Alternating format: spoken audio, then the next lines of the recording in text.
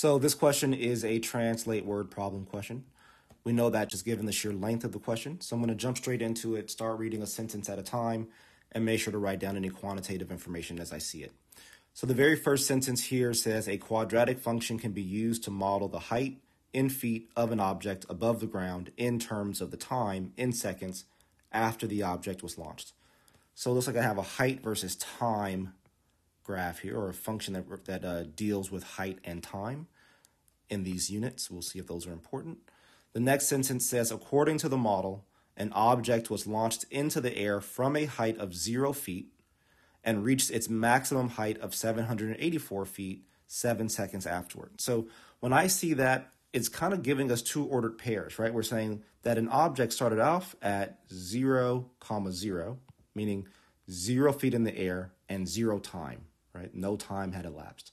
And then it got up to its height of 7 seconds, right? Because our time is our x value. And it got up to 784 feet, which is our y value. So if I were to graph this, that means I'd have a point here for the starting point, and then I'd have a point here for the height. And obviously, at some point, it's going to fall down. I don't know how long it'll take, probably take another 7 seconds. But this is kind of the picture that I get. So I'm told that this is a quadratic function. So that does give me some insight into what the function should look like, because this is a parabola. So the parabola function is y equals, or the parabola equation or formula is y equals a, parentheses x minus h squared plus k, where h is the x value of the vertex. For us, that we know that's 7, so h equals 7. And k is the y value of the vertex. For us, we know that's 784. So k equals 784. So my equation or my model is y equals a x minus 7 squared plus 784. Now the challenge with this is I still don't know what a is. I know that a needs to be negative, but I don't know the value of a. So I'm going to plug in the other ordered pair that I have so that a is the only unknown variable, right? So if you recall, we also knew that the object started off at 0, 0. So I'm going to replace y with 0, replace x with 0, and let's see what happens in terms of solving for a.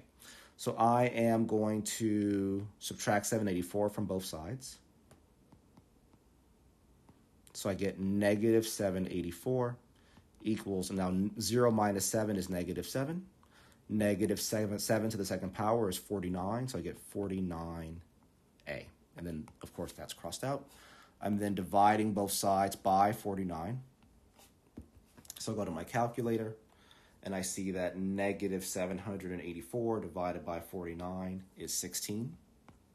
So I get, or negative 16, sorry. So I get a equals negative 16. So my model is really y equals negative 16 x minus 7 squared plus 784. So what am I being asked to find? Based on the model, what was the height, right? So what's the y value in feet of the object 3 seconds after it was launched? So when x is 3. So I'm just going to plug 3 in for x there. So I have y equals negative 16. Let's just do the math. 3 minus 7 is negative 4. So negative 4 squared plus 784. Order of operations tells me to do my exponents first, so this becomes a positive 16. That positive 16 times negative 16 is negative 256 plus 784. So let's make that negative, and then plus 784 in my calculator. And what I get is that y, which is the height, is equal to 528. So my answer here for the height 3 seconds after it was launched, right? So not quite up to 784, but if we're at 3 seconds, that height should be 528.